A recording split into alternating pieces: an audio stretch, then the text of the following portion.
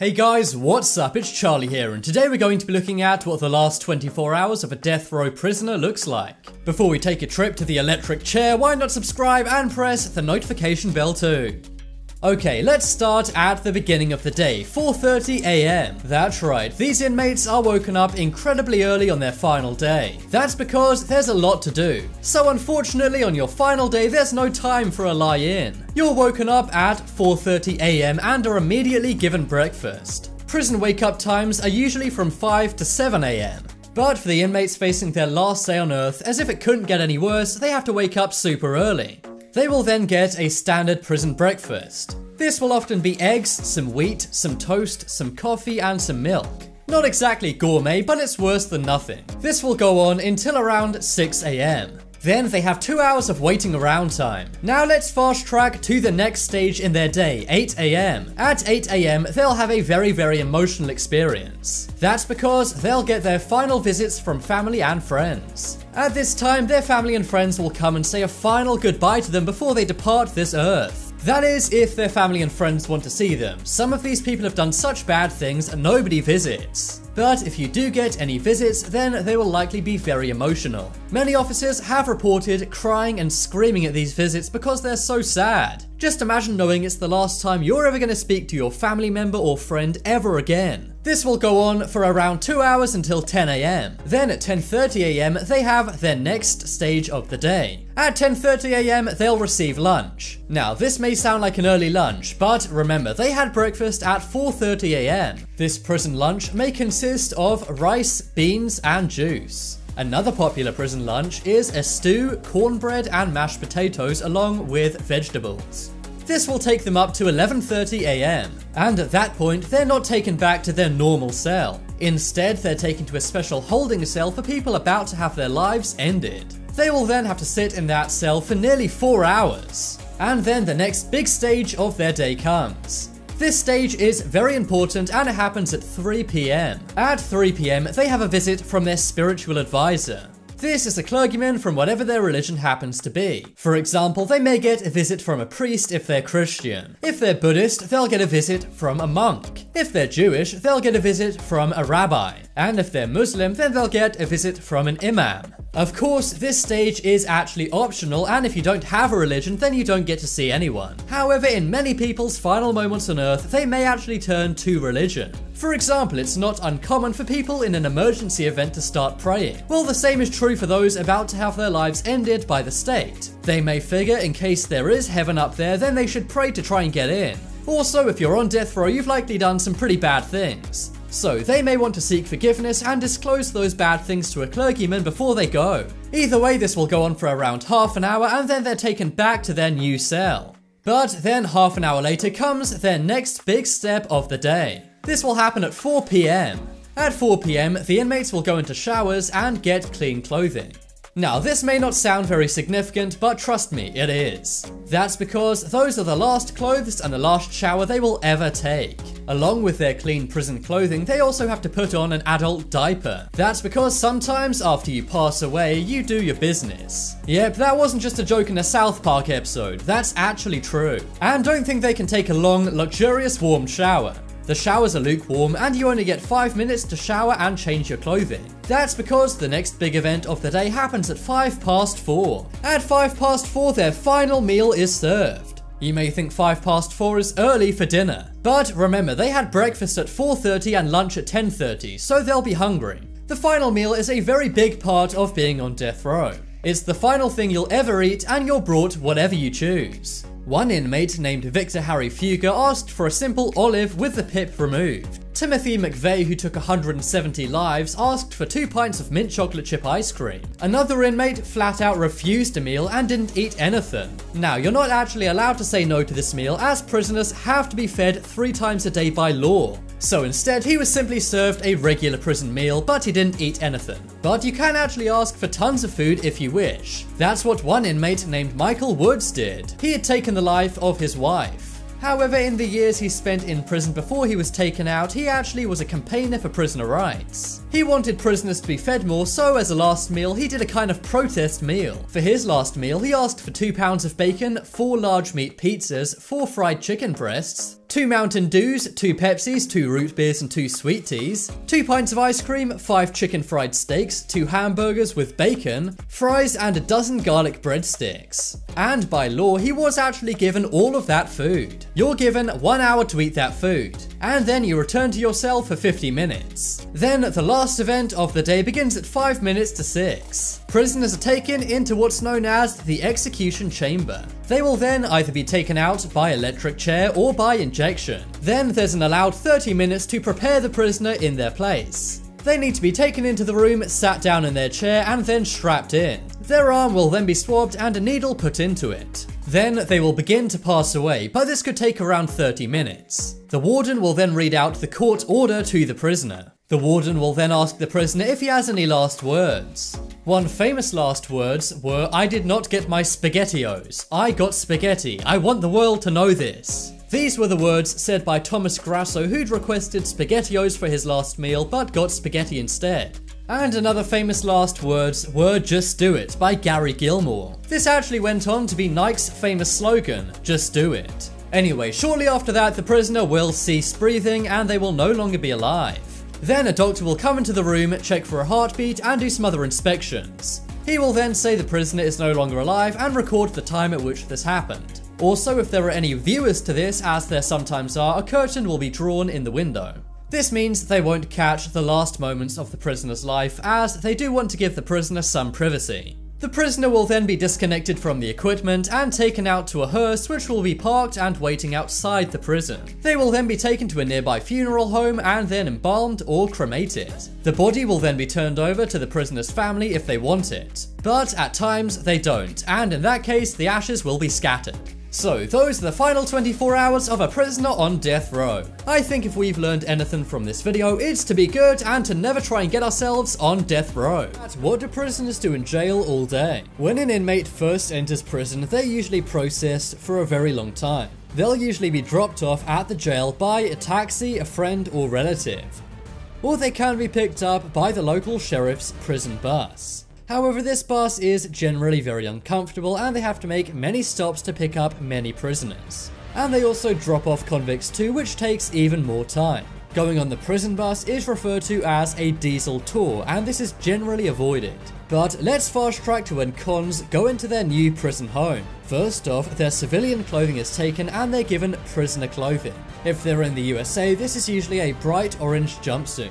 They're also disinfected to make sure they're clean and not bringing things like head lice into the prison. And they also have a very thorough search to make sure they're not taking anything prohibited into the prison. Any of their possessions are catalogued and put in a small box. But convicts are actually allowed to bring in a few possessions from the outside world. Oftentimes, this includes things like books, glasses, and legal documents. Convicts and also prison guards refer to new inmates as fish. And when they're being processed for the first time, they're held in a special area of the prison known as the fish tank. New prisoners are held in the fish tank for 30 days while prison officials process their paperwork. They also have to find a room for the prisoner to stay in and maybe give them a prison job. These jobs include things like laundry jobs, maintenance jobs, janitorial jobs, cooking jobs, and landscaping jobs. And prisoners can earn around 10 cents per hour for doing these jobs. An inmate's stay is not very interesting. In fact, they're stuck in a cell which is around 8 by 6 feet. Their bed is likely made out of metal and is bolted to the wall. And in their cell they will also have a sink and a toilet. If they get lucky, they may even have a window facing the outside of the prison. And due to prison overcrowding, most prison cells now hold 2 prisoners. Usually an additional metal bunk bed will be installed above the first bed. And the case usually is that the strongest or scariest prisoner gets the top bunk. Life in prison starts at 7:45 AM. This is when all of the doors are unlocked and you have to go shower. After that, you get some time to eat some breakfast in the canteen, but work starts at 8:30, so get moving. Many prisoners work up to 6 hours a day, only making around $10 per week. However, the best paying prison job is what's known as prison industry. This could be anything from making clothing to making CDs. The work is often very mundane and generally does not meet usual health and safety guidelines. Now you may think, why would I want to work for such little money? But prisoners often do. The thing is, even though they're menial tasks, it does help to pass the time. If you don't do anything and sit in your cell all day, you may get cabin fever and go insane. You may think that forced labor is a thing of the past, but it's still very much alive in prisons today. At around midday, prisoners are sent back to the canteen to collect lunch. All prisoners are then locked up for about 2 hours so the staff can have their own lunch. And then at around 2 PM, they're unlocked again and they have to get back to work until 5 PM. After that shift, they're served dinner, but many prisons actually call this tea.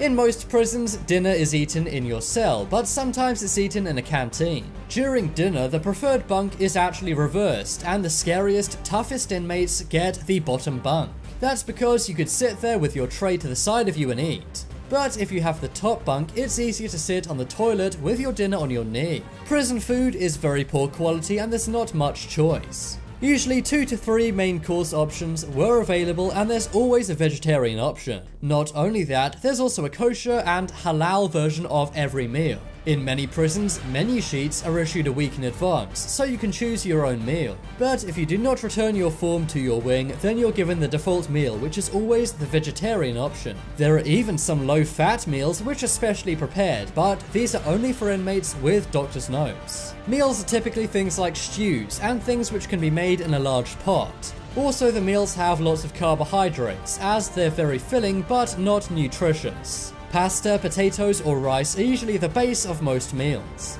In many prisons, breakfast is actually collected for the next day at the same time you have dinner. This is usually a small, single portion of cereal and some milk. You may also be given some tea bags or some coffee mix. For lunch, inmates are usually given a sandwich, often cheese, and sometimes also a packet of potato chips. And during Ramadan, a special menu is made for those who are participating in that. And usually in prison, lights go out at 10 PM.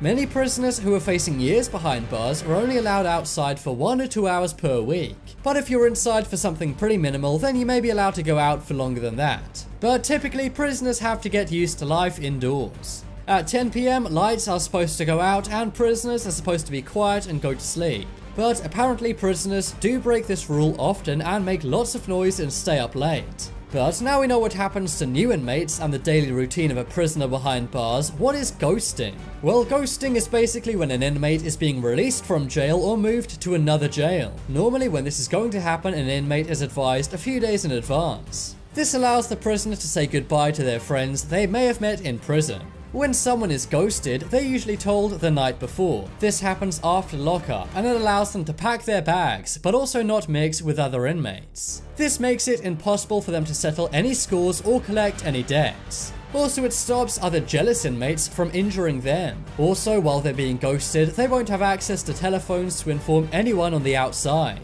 And for some high-risk inmates, they won't be told where they're going until the next morning, so no one else in the wing can know. Prison involves a lot of logistics, and all of these are scheduled and arranged for weeks in advance. Sometimes, for an inmate to progress through the prison system or to manage population levels, they're moved to another prison. But before that, a fit for travel medical assessment must be made by a doctor. Ghosting is also done for emergency situations. For example, prison guards may learn that an inmate is in imminent danger, or maybe they are themselves causing problems and have to be moved. And in very extreme cases, if someone's being destructive, they're taken to segregation, which is known as the block. And then they're never seen again, as they're taken to another prison. Also, prisoners who are being ghosted are woken up at 7:30 AM. That's 1 hour before every other prisoner who's woken up at 8:30 AM. This allows them to get out of the prison and where they need to go without any trouble being caused by any other prisoner. So now you guys know what it's like for a new inmate behind bars, the daily routine of a prisoner, and what ghosting is. Inmates reveal prison life hacks they use. Coming up first, we have bed bugs. There's one big issue in every prison that many people don't realize. But anyone who's been behind bars will know that bed bugs are a big deal. Bugs are a big problem in prisons, especially older ones. Prisons are not exactly the most clean places on earth. They don't have huge budgets and there's not cleaning people coming around making sure everything's neat and tidy. So that's why inmates have come up with a way to make sure their beds are bug-free. What inmates do is take jar lids and put them under the legs of their bed. They then fill these lids with water. This will ensure that bugs cannot climb up their bedposts. That's because bugs, of course, cannot climb through water, so they'll simply get stuck in this trap. Of course, they will still climb on the walls and ceiling, but this life hack does prevent inmates sleeping with spiders in their beds at night. Next up is dental floss. One of the most valuable things to an inmate is some dental floss. But that's not because inmates really care about their dental hygiene. You see, dental floss is incredibly versatile and can be used for almost anything behind bars. Many inmates use dental floss to stitch up clothing, and sometimes they use it to create clotheslines for drying their clothing. Some inmates also use dental floss to cut soft foods like cheeses. But the main use for dental floss behind bars is a method of communication. Inmates will tie written notes to one end of dental floss and then throw them to other cells. If the note doesn't get to the right place, they simply reel it back in like a fishing line. It also ensures that if a note doesn't reach the intended cell, then a security officer won't see it. Otherwise, inmates could risk giving away key info to a prison officer. Also, if you gather up a lot of dental floss, you can bind it together and make a strong rope. Sometimes this is used to escape, or sometimes to harm others. Next up is hair dye. Just because you're locked up doesn't mean you don't want to look good, and that's especially the case for many female prisoners. Many men and women do like to dye their hair behind bars, but most prisoners won't have access to beauty items like hair dye, and chances are they're not going to let you out of your cell to go to the local salon. So that's why many inmates will make hair dye out of hot water and a powdered drink mix like Kool-Aid. A powdered drink like Kool-Aid has lots and lots of food dye inside it, so it can be used to dye hair. Sometimes inmates will also mix conditioner into this to make an easy to use paste. So Tekashi69 can keep his rainbow hair behind bars with this trick. Next up we have toothpaste.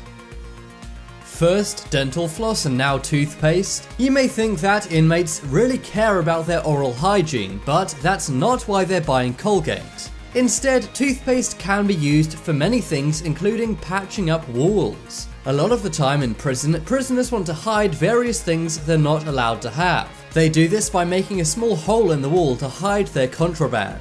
And then to fill in that hole, they use toothpaste. Sometimes they can even begin to make small escape tunnels and fill that in with toothpaste. Toothpaste is also used behind bars for getting stains out of clothing and shoes. In prison, laundry services are very limited. And finally, toothpaste is used for soothing bug bites. As I mentioned before, there's lots and lots of bugs in prison, and even if you do use the jar lid technique, you may still get a couple of bug bites. Next up is tattoos.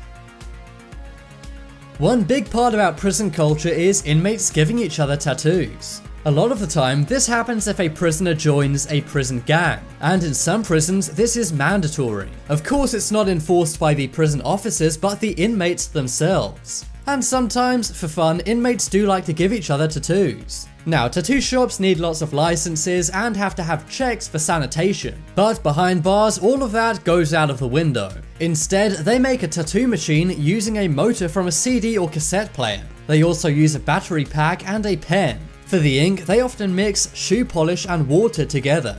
One very popular prison tattoo is to get a teardrop underneath your eye. You actually only get this if you've taken a man's life, so if you see someone with that tattoo, then run. However, because of how unclean this tattoo method is, many inmates sometimes get infections on their tattoos.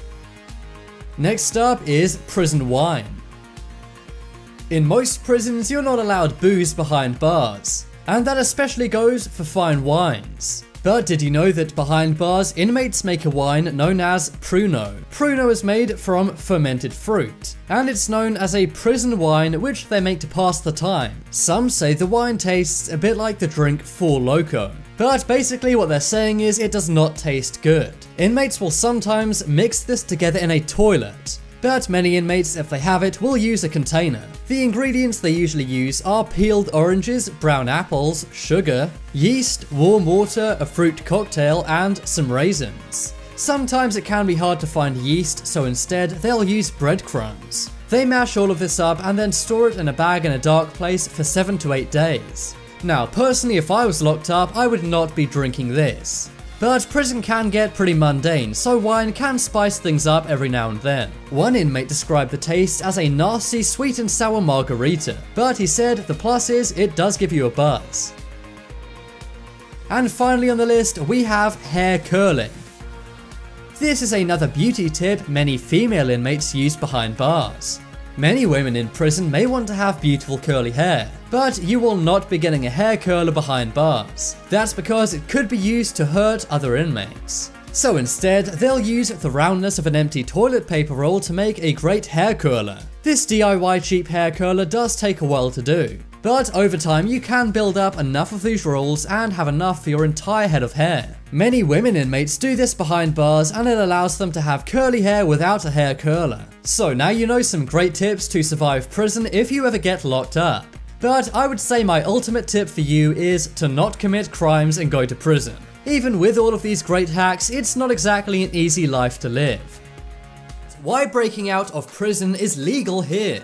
So first let's look at where is it legal to escape from prison in the world. Well, as I said before, there are 4 countries which allow this. Those countries are Germany, Mexico, Austria and Belgium. But why is that the case in these 4 countries? Well, it's because they say the desire to escape is not only a human right, it's within human nature. That means escaping and being free is in our DNA. Some of these laws are very old, for example in Germany, where this law dates back to the 1800s and is over 130 years old. This very old German law brought in by the Reichstag all those years ago is still in effect today. But has anyone actually ever tried out this law in Germany? Well, prison escape in Germany is very difficult to do legally. Now, the actual act of escaping from prison is legal, but only if it doesn't break any other laws. And because it's almost impossible to escape prison without breaking another law, this makes it nearly impossible. For example, if you were a prisoner who escaped a German prison, you may have to damage the bars. And if you did that, it would be illegal as it's damaging property. Or for example, if you escape wearing your prison clothing, then that's stealing and that's illegal. Also, taking a hostage to escape or injuring anyone is also illegal. Basically, any crime you do commit while escaping will be held against you. And not only that, it's also illegal to help someone else escape from prison. So if 2 people escape at once, then they would have helped each other and that would be illegal. So there's pretty much no way to escape from a German prison legally. That is unless guards accidentally leave keys lying around. So if you wanted to break out of a German prison, you'd have to not only make sure you didn't break a window or any bars, you'd also have to do it without any clothes on, otherwise it would be stealing. And not only that, if they can catch you again, you're allowed to be taken back to prison. The law says you're allowed to escape from prison, but this doesn't mean the crime you were taken there for in the first place goes away. But what about in Mexico? Well, in Mexico it's not punishable to escape from prison. Mexico is quite known for prison escapes. For example, Joaquim El Chapo Guzman escaped from a Mexican prison twice. However, this was not done legally, instead it was done by bribing guards. But why is escaping prison legal in Mexico? Well, it dates back to an old Mexican law named Article 154. In Mexico, freedom or liberty is defined as a human right. And it says this human right is even afforded to prisoners. However, there are some catches in Article 154. For example, it's illegal to escape if you help anyone else. AKA more than one person escaping at once is not legal. Also, if they injure anyone else, like guards, prisoners, or civilians, this also makes it illegal. And if you do break any of these laws while escaping from prison, this can get you an extra 3 years in jail. Also, if you escape in Mexico, your time outside jail is not considered part of your sentence. So that means if you're recaptured even after many years, you still have to do the time you have left on the original sentence. For example, if you get sentenced to 10 years and then escape for 9 of those, don't think that 9 goes away. Instead, you just have to spend 9 extra years in prison if you're caught. And if you go back to prison after escaping in Mexico, you do lose many privileges. You may lose certain meals and also exercise privileges.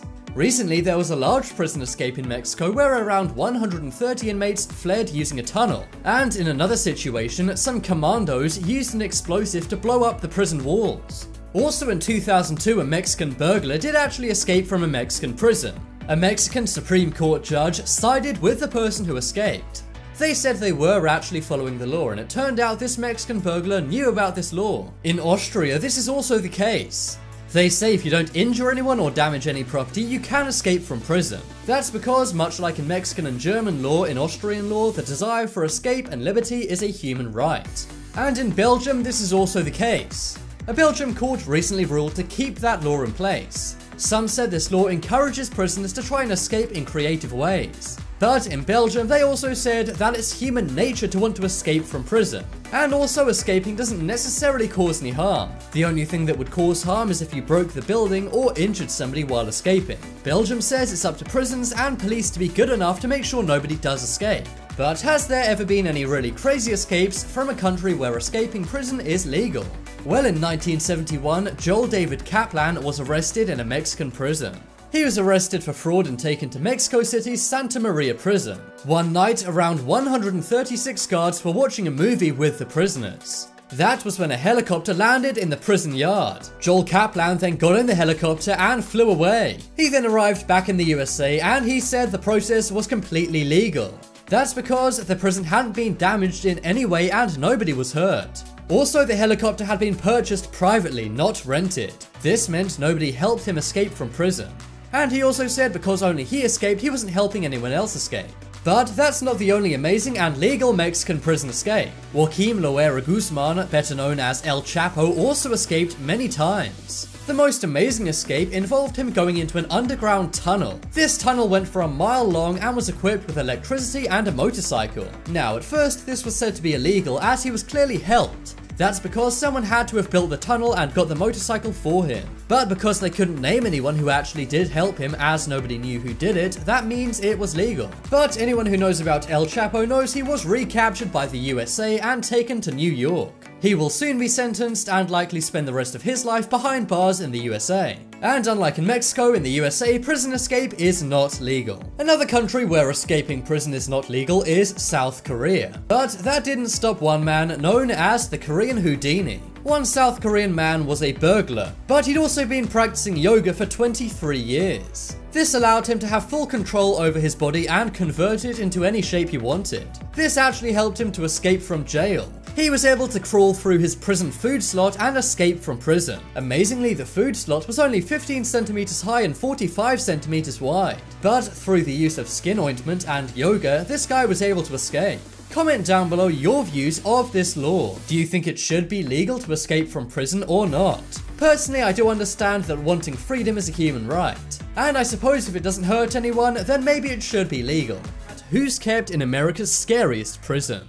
Coming up first is Robert Hansen. Robert Hansen is not your run-of-the-mill criminal. In fact, he's a former FBI agent. From 1979 to 2001, he did espionage for the Soviet Union and later Russia. That's right, this guy was a double agent for 20 years. Robert Hansen has been regarded as the worst intelligence disaster in US history. During his time as a double agent, he betrayed dozens of US agents. Many of them actually lost their lives specifically due to what Robert had given to the Soviets and Russia. Right now, he's serving 15 consecutive life sentences behind bars at ADX Florence. Over the 20-year period he was a double agent, Russia paid him more than $1.5 million in cash and diamonds. He would drop off classified materials at a park near his home in Virginia, USA. Eventually, the FBI and CIA caught on and began monitoring his every move. Eventually, they caught him selling thousands of documents about US strategies and classified nuclear developments. Next up is Theodore Kaczynski. You may not know this guy by his real name, but I'm sure you know his pseudonym, the Unabomber. This man is a former mathematics professor and also a maths genius. In 1969, he abandoned his academic career and began living in the woods. He then published what's known as the Unabomber Manifesto. He called for everyone to send lots of explosive devices in the mail, and that's exactly what he did. In fact, he carried out 16 bombings from 1978 to 1999. He would put these in packages and use the US mail service to deliver them. Now, these 16 devices only took 3 lives and injured 23 people. But because he was living in the woods all by himself, the FBI had a tough time finding him. Eventually, on the 3rd of April 1996, FBI raided his cabin after they located it. But you're probably wondering what caused this guy to go crazy. Well, he was actually part of MKUltra, which was a CIA research into mind control. The CIA psychologically destroyed this man, and that's what led him to be so crazy. He actually spent over 200 hours as part of the study. But right now, he's in ADX Florence serving 8 life sentences. Next up is Harold Nicholson. Harold Nicholson is a former CIA officer, and he's actually the highest ranking CIA officer to ever be convicted of espionage. For 2 years, he passed lots of classified information to Russia. It seems he actually only did it for small amounts of money, around $12,000. The FBI suspected him, and he failed 3 polygraph tests. He was told he passed them all, but was then secretly put under surveillance by the FBI. The FBI watched his travels when he went to Thailand, Malaysia, and Singapore. And during his time in Singapore, they saw him go to the Russian embassy and drop off a package. Right now, he's serving a 23-year sentence at ADX Florence. And he is set to be released on the 27th of June 2024. It's not often you see anyone actually get out of ADX Florence. Next up is Glendon Scott Crawford. If I told you about a mad scientist making a giant X-ray machine, you'd assume it was science fiction. Well, I suppose you haven't heard of Glendon Scott Crawford. This man was a member of the Klan in the United States. But in 2009, he was sentenced to 30 years in ADX Florence. You see, he was in the process of building a gigantic X-ray machine. This would be enough to spew lethal doses of radiation and take out many people from a distance. His plan was to put this giant machine inside a truck or a van. He was then going to park it outside areas where there were minority groups and use it to take out many lives. He even wanted to drive it to the White House and take out then President Barack Obama. But he is set to be released in 2039. But he'll be a very elderly man by then, so don't worry about him making another X-ray machine. Next up is Joaquin Guzman. If you thought Joaquin Phoenix was scary in the Joker movie, then get ready to hear about this guy. You may not know the name Joaquin Archibaldo Guzman Loera, but I'm sure you do know his nickname El Chapo, meaning Shorty in Spanish. He is the Mexican billionaire and former leader of the Sinaloa cartel. He's been arrested many times, but his biggest arrest came in 2017, after he escaped many times from Mexican prisons, including once tunneling his way out. He was taken to the USA. He was extradited to the US in January of 2017. He was charged with narco trafficking, money laundering, and taking lives. But it wasn't until February of this year, 2019, when he was found guilty on all counts. And it was decided on the 17th of July 2019 that he would go to ADX Florence for life. He was actually sentenced to life in prison plus 30 years. Now, he's known for escaping from prisons, but no one has ever escaped ADX Florence. But now his compadre El Mayo has taken over the Sinaloa cartel, so don't expect that crime to stop anytime soon. Next up is James Marcello. You've probably heard stories of Chicago mobsters. Well, no one is more quintessential than James Marcello. He was the front boss of a Chicago mob. He's better known by his nickname Little Jimmy, as he's quite short in height. But just because he's short doesn't mean he's not scary. He became a made member of the Chicago mob in 1983. Being a made member is basically the highest rank in the mob. It requires you to be 100% Italian and have taken at least one life. Unbeknownst to James's mob bosses, his mother was actually Irish. But nevertheless, this was one scary guy. But right now, this Italian-American mob boss is serving life behind bars in ADX Florence. Next up is Noshir Gawadia. This man is a former employee for the US Department of Defense. In fact, he was an engineer and one of the main designers for the B-2B stealth bomber. You know those scary sci-fi looking black triangles in the sky? Well, this guy was actually the main designer for those. They cost $250 million each and are said to be some of the USA's favorite toys. So why on earth would they put him in America's scariest prison? Well, in 2011, he was convicted for selling information to China. Apparently, he began giving China classified information to help them build cruise missiles. He also laundered the money that China paid him, but it's thanks to him that China now has stealth technology missiles. For this, he was sentenced to 32 years behind bars, and he's scheduled for release on the 12th of September 2033. And finally, we have Nasser Jason Abdo. Nasser was a US Army private. He's from Texas, and in 2010 he was training at Fort Campbell in Kentucky, USA. In June of 2010 he was set to be deployed to Afghanistan, but instead he refused to go and went AWOL. This means he basically deserted the military base and no one knew where he was. Later he planned to use a weapon of mass destruction to take out a restaurant where many soldiers were dining. Luckily, the person he bought the materials from found it suspicious and called the police. They then tracked him down and arrested him just before he could carry out this terrible deed. He was then sentenced to 2 life sentences plus 60 years. What will prisons be like in 2119? It's no secret that punishment has moved on. 100 years ago, minor things like stealing a loaf of bread could have meant your life was over. And I don't mean in a swift and painless fashion. In fact, there were many torturing devices that were used routinely 100 years ago. Also, in some places like the Soviet Union, they would use things like work camps for prisoners. This is where prisoners were effectively worked until they passed away. They had to do hard and dangerous labor like coal mining every day for no money. But today things are very different. 102 countries have abolished capital punishment. 6 have done so for all offences except under special circumstances, and right now only 21 countries actually have the death penalty. The main ones being Saudi Arabia, USA, Iran, Vietnam, Egypt, and North Korea. And we all know that the prison system is not exactly the best. Many critics of this system say it only makes criminals commit more crime. After all, the best place for a petty criminal to learn criminal techniques is when they're surrounded by criminals.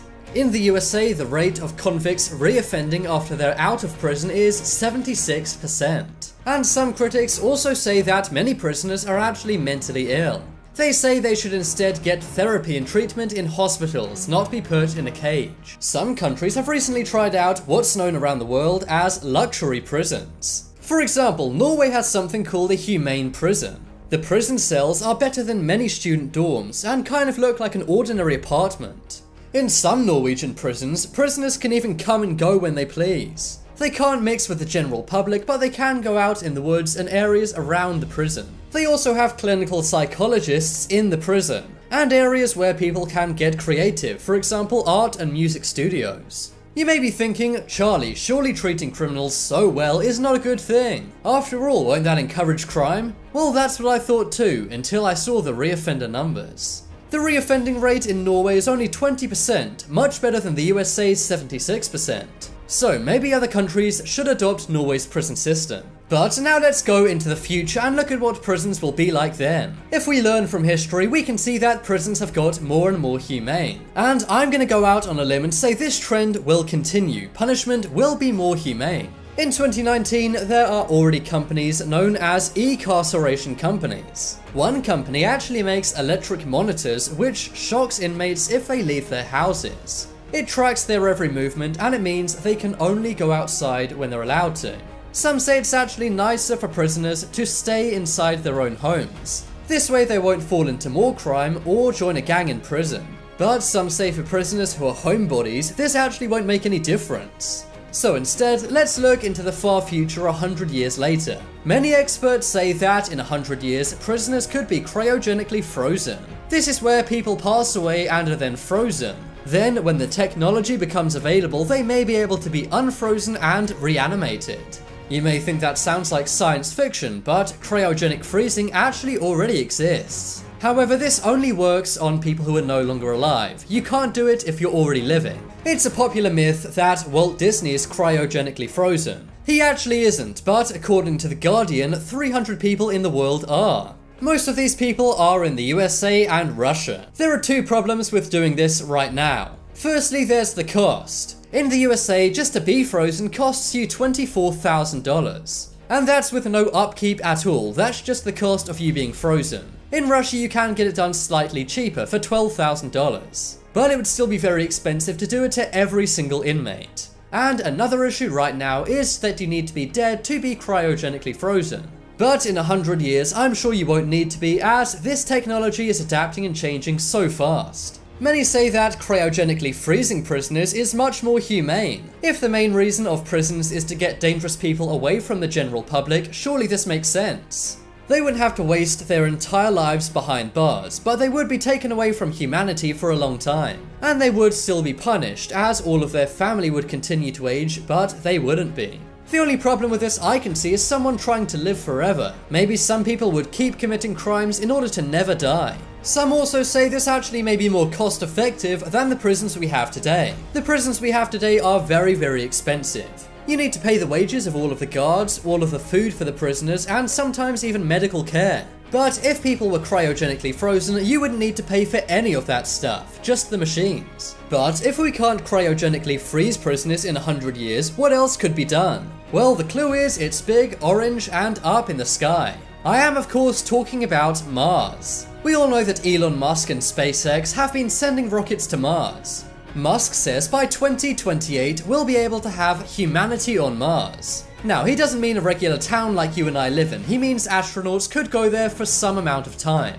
But remember, that's in 2028. What about in 2119? Many say that we could make Mars into a prison colony. This is an idea similar to Australia. Australia used to be a penal colony. People who committed crimes in Britain would be sent to this island and would live on there. Many say that in the future we should do the same thing with Mars. But that would rely on space travel becoming much less expensive in the future. Right now it would cost millions to send one person there. And seeing as there's 2.2 million people currently in prison in the USA, it would cost 22 trillion to send everyone there. That's around the USA's GDP for an entire year. But if the cost of space travel significantly reduces, maybe prisoners will all be kept on Mars. Mars is already a dangerous planet, so I guess it makes sense. But many say this would actually be going backwards, as it would not be more humane. The conditions in Mars are likely going to be much worse than on Earth even in 100 years' time. But even so, incarceration, cryogenic freezing, and Mars prisons may be the future of prisons.